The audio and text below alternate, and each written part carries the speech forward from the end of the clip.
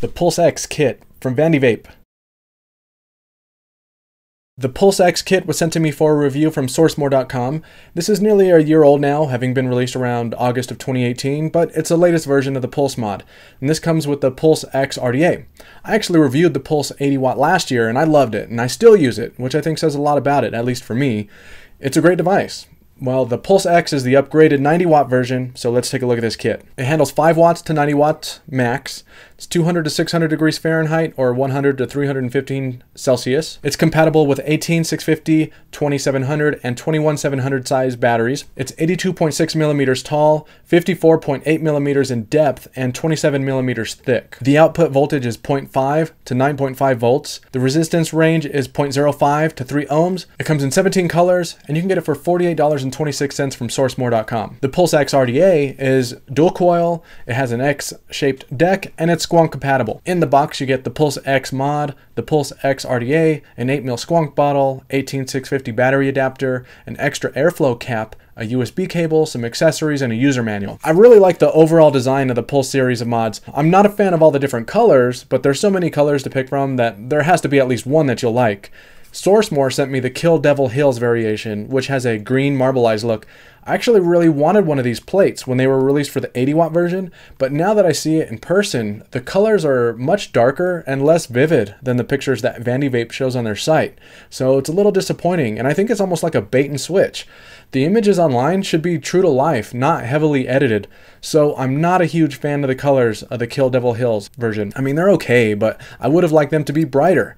But that doesn't take away from the rest of the design and the performance. The panels snap into place with nice strong magnets, and the panels are made out of plastic, but they're thick and they feel durable. Also, what's really cool is that the panels from the 80 watt version will fit this too, and vice versa. If you have them, you can use them. On the top is the 510 connection. It looks nice, and there's a strong spring-loaded pin inside. On the front of the device is the firing button, which has a nice click to it. Beneath that, you'll have the display screen, which is nice and bright. And then beneath that, you have the up and down buttons to change settings, and the micro USB port that can be used for firmware updates and battery charging. Although I do want to mention that it's always better to charge your batteries in an external charger rather than in the device. It's just safer. And then size.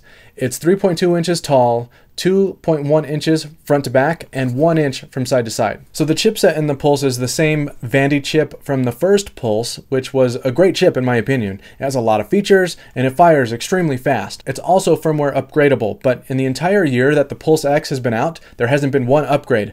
I don't know if they ever will, and maybe it doesn't need one. The previous version of the Pulse, the 80 watt, had 3 firmware updates, so it's reasonable to believe that everything that needed to be fixed was already covered before the Pulse X was released. And of course you have your typical safety features: overheating protection, open circuit protection, short circuit protection, overcurrent protection, overtime protection, and low battery warnings. Alright, let's go over features and modes.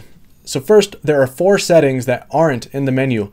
You press and hold the firing button and the up button at the same time to lock the up and down buttons, but you can still fire it.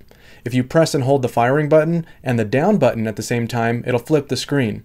If you press and hold the up, down, and fire buttons, you'll go into stealth mode. And then you have a mode called no lift shift. So if you quickly press up and down at the same time twice fast, the device will let you reread the resistance of the atomizer. Okay, now the modes.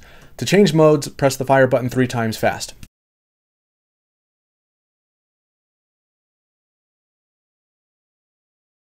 Voltage mode, which works like any typical regular wattage mode, nothing crazy here. Temperature control mode, or TC, again, nothing new with this mode. As long as you're using temperature control supported coils or wire, the device will attempt to keep you at the temperature that you prefer while preventing you from burning the cotton if it gets dry.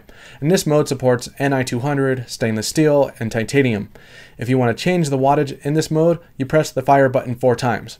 Then you have bypass mode, which makes the device work like a mech mod in terms of delivering power based on that resistance of your atomizer build and also the charge of your batteries.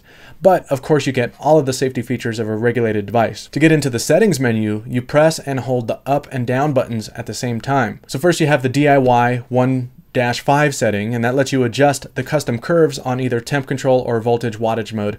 And you have 5 memory slots that you can save custom curves to, and these curves let you fine-tune how the device fires through all 10 seconds of a hit. So for example, you can set the first second to 40 watts, second to 80 watts, third second down to 50 watts, and so on, however you want. Then you have N-H. This is the boost power setting, and that lets you set how strong you want the device to deliver power when you first hit that fire button. You can set it to normal or hard. There's an extra feature here when you're in hard mode.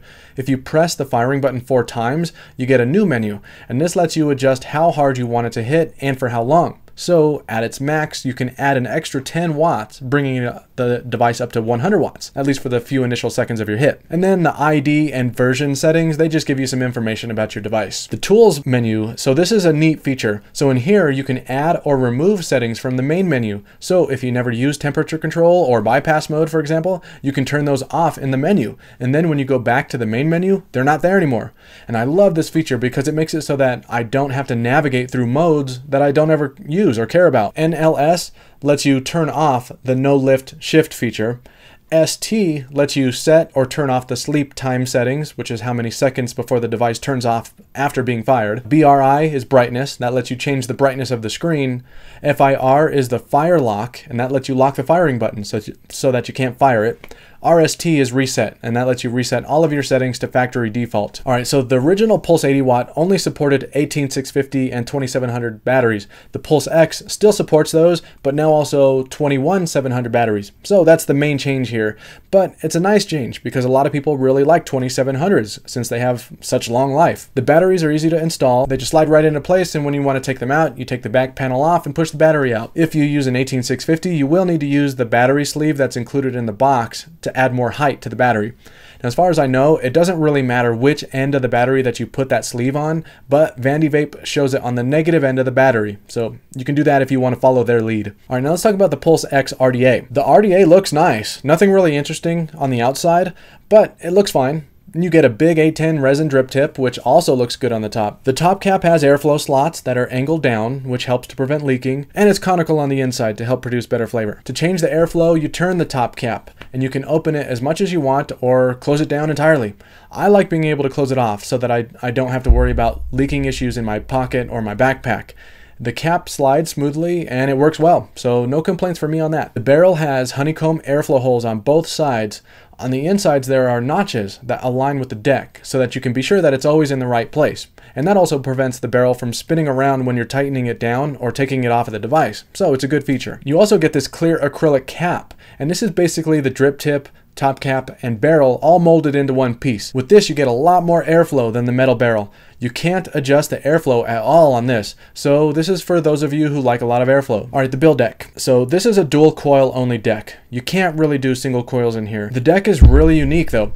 It's like 2 posts stacked up on top of each other, forming an X shape. The post screws are Phillips head screws, but you have flatheads in the box if you want to use those instead. With the post opened all the way up, you get lots of space to add big coils. The kit comes with some pre-built triple fused Claptons, so you can fit some decent sized coils in here. If you care about precise specs, these are made with Ni-80 wire. There are 3 strands of 28 gauge wire that are wrapped with 38 gauge wire. The inner diameter is 3 millimeters, there are 6 wraps, and they come out to 0.41 ohms. Vandy Vape actually sells these wires, both in spools so that you can wrap your own, or in pre-wrapped coils so that you can just install them right into the RDA. To install the coils, just put one leg in the top post and the other leg in the bottom post.